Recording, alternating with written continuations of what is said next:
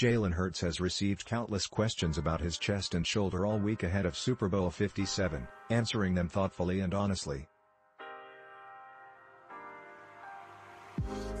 Yes, Hess feeling better. But no, Hess not 100%. The Eagles star will battle through it.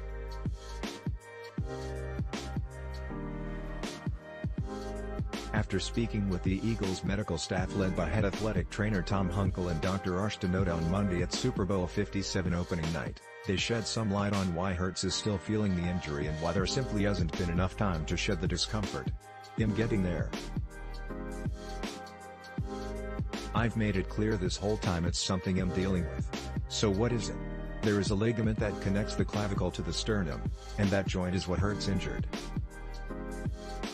It's called the sternoclavicular joint, and it connects the two bones at the base of one's Adam's apple.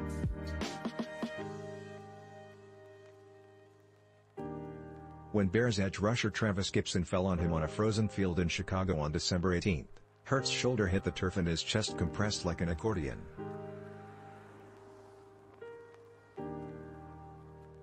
That forced the ligaments to strain and caused the SC joint sprain.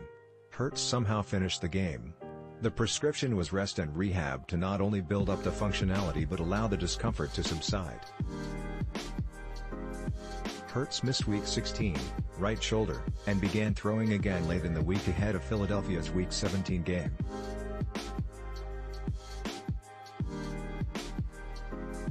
Hurts pushed to be available, but knowing the showdown that loomed against the Giants in Week 18 and that he would still be somewhat limited, the team decided to hold him back. In Week 18, he returned for a gritty win over the Giants to clinch the top seed in a bye. Despite that bye, Hurts still hasn't had the full time required to allow his injury to completely heal. And in the NFC Championship game against the 49ers, he felt every throw. Hurts will play today against the Chiefs and that's no issue. He was not listed on the Eagles injury report. There are no breaks and no surgery is coming. But only the rest of the offseason will allow him back to full health.